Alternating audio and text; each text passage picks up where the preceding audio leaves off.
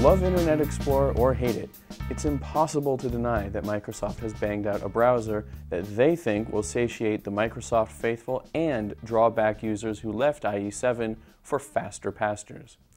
Hi, I'm Seth Rosenblatt for CNETDownload.com, and in this first look video I'll be showing you some of the new features in Internet Explorer 8.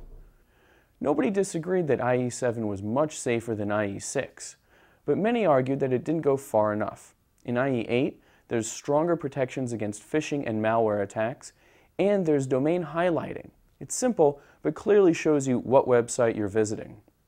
Arguably, the biggest news in IE8 is that it better supports web development standards. A long-standing criticism of Internet Explorer, this should go a long way towards making the web render the same on any browser. It's not a particularly sexy improvement, but it's a necessary one. There's a compatibility mode for older web pages that were optimized for previous versions of Internet Explorer.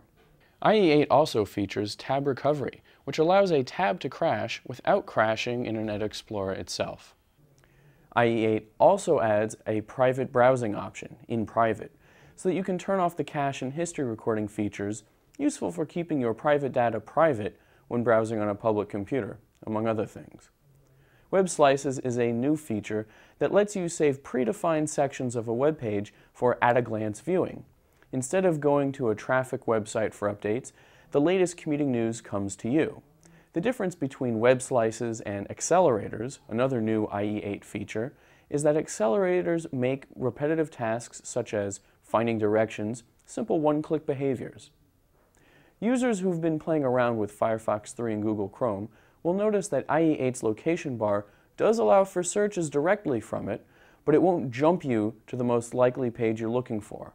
You still need to navigate down the list to avoid jumping to a search page. A bigger concern for new IE8 users is that when you install it, if you choose to include the optional Microsoft malicious software removal tool, it will run the tool. This can add 10 to 15 minutes to your install time, so be warned. Even with these drawbacks, IE8 is a marked improvement on IE7 in multiple ways, and if you're an Internet Explorer fan, you should definitely upgrade. With a first look at Internet Explorer 8, I'm Seth Rosenblatt for Download.com. Hi, I'm Molly Wood, host of The Buzz Report, the show about the tech news that everybody's talking about. See it every Friday in high def at cnet.com/buzzreport.